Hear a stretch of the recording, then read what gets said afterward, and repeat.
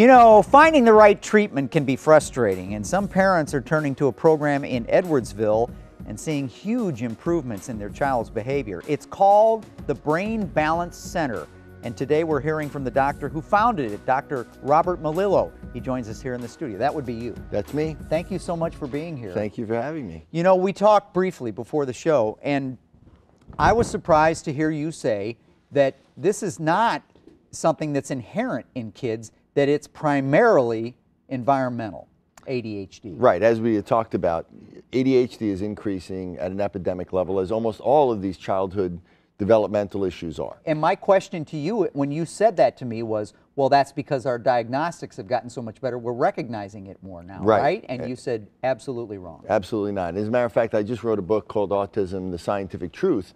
The first chapter is on, is it an epidemic? And really basically showed that what we're looking at is about maybe 50% of the increase over the last 10, 20 years is because of improved diagnosis, but at least 50% of the increase is related to new cases that never existed before. I mean, we're actually seeing a dramatic increase. So there's that diagnostic improvement, but that doesn't necessarily mean that even that improvement was based on these environmental factors. In other words, the environment was always there. Right. We're getting better at diagnosing it, but the environment is also becoming more and more conducive. So that's Correct. why we're expanding Exactly. And it's mostly lifestyle stuff. It's not even, you know, necessarily, I mean, there are some things with pesticides and other things, but really primarily it's our lifestyle, lack of exercise, increased stress, hormones, inflammation, autoimmune issues, all of those different things are contributing. So those are things that we can manipulate and hopefully not, well, first of all, this is almost curable. I mean, I know you don't like to use that word, Right.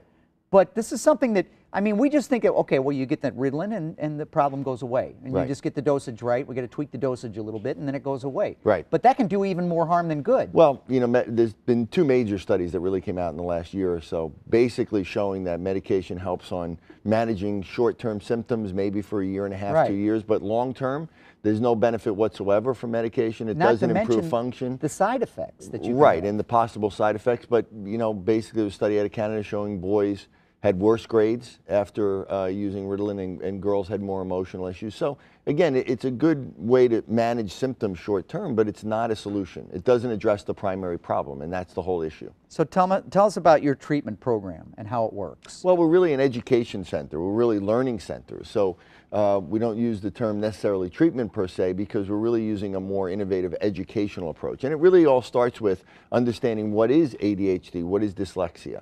And that's where my research has been for 20 years. And basically we know it's what's called a functional disconnection, where there's an imbalance, a developmental imbalance between areas of the brain where they're not talking to each other. Certain areas have more connections than normal, certain areas have less connections, and the two hemispheres aren't really talking to one another. And depending on whether there's a delay in the right side or the left side, dyslexia, for instance, is a delay in left hemisphere development. ADHD is a delay in the right hemisphere. So we can then identify where the weaknesses are and the strengths and focus on the weaknesses and put together a program that includes physical exercise, sensory stimulation, diet, nutrition, as well as academic training and behavioral modification.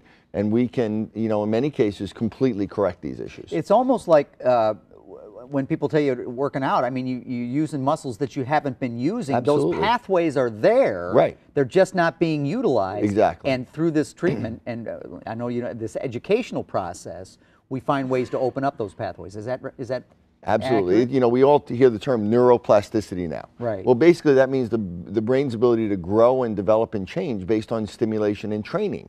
So it's like training your muscles. You know, you have an injured arm, you can train it. You have an area of the brain that isn't as strong or isn't as developed, you can train that specifically. And when you create this kind of balance in the brain where all areas, the child can now use the whole brain. It's all about integrating all areas of the brain. And the more we can do that, the better we can learn. And what we're doing is training that in the brain of these children. And I would say 99.99999% of parents, if they knew there was a way out of this without the drugs, would choose that way. Oh, absolutely. And even most of the doctors, because we have many doctors that have their kids in our program. Nobody likes that. Right. But And again, to your point, we just came out with, over the last couple of years, 2 major scientific studies, one in a control study that came out in a journal called Frontiers, basically showing that 81% of the kids that came through our program after 3 months with ADHD no longer had ADHD. Wow. And that there was a 2 to 4 grade level increase in their academic achievement. Wow. In multiple academic areas. No other study has ever showed that before. And we have 2 studies now, so that means that we qualify as what we call evidence-based at this point. Listen, if you're concerned about your child or grandchild that perhaps they have ADHD and you haven't gotten that diagnosis yet and you want to learn more about this program, Dr. Melillo is holding a lecture tonight. You have an event coming up, right? This will be at the Gateway Center in Collinsville. It's at 7 o'clock this evening.